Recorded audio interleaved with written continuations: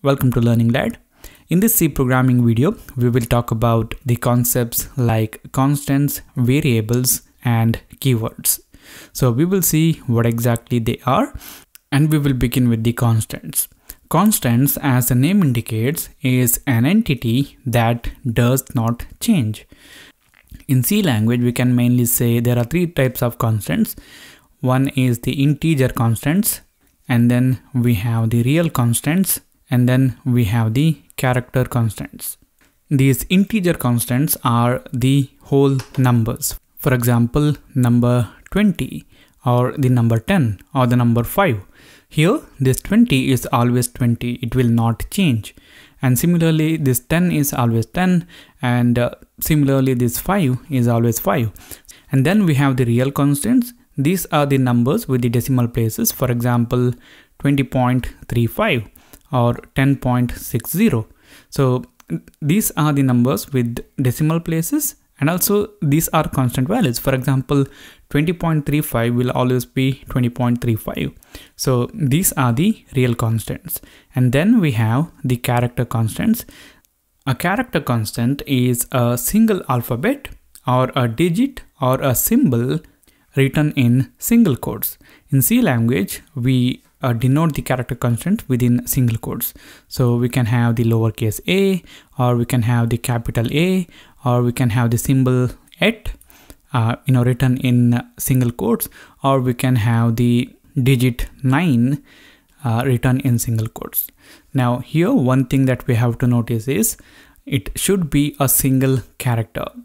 And for example, if you write 20 in single quotes, it will not be a character constant because it is containing more than one character.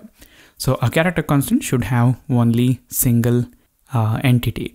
So in simple words, a constant is something which doesn't change. Now let's talk about the variables. As the constants are the entities which doesn't change, variables are the entities which does change. In your math class, you may have written some equations like 2x plus 2y is equal to 10. If x equal to, let us say, 3, then find the value of y. So here, when x is 3, this y will contain 2. At one time, the x can contain 3. When x is containing 3, y will contain 2. And if x is containing 2, then y will contain 3. So this x and y, they can contain different values at different times. So these are the entities which vary. So these are the variables. We will learn more about this in the upcoming videos, but just remember that a constant is an entity that does not change. A variable is an entity which does change. Now let's talk about the keywords. Keywords are the things whose meaning is already explained to the C compiler, or these are the words which come with a predefined meaning in the language. You will learn more about this when we start writing the programs. Some of the keywords in C language are for, int, char, while, if, break, etc. These are the words whose meaning is already defined in the C language. So whenever we use these things, C language know what exactly they are. So keywords are the things whose meaning is already defined in the language.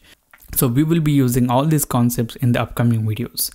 So this is it, guys, for this video. Thank you for watching. If you like it, hit the like button. If you don't like it, hit the dislike button. If you want to say something, then write that in the comment box. For more tutorials like this, do subscribe to the channel. Thank you for watching. I'll see you later in the next video.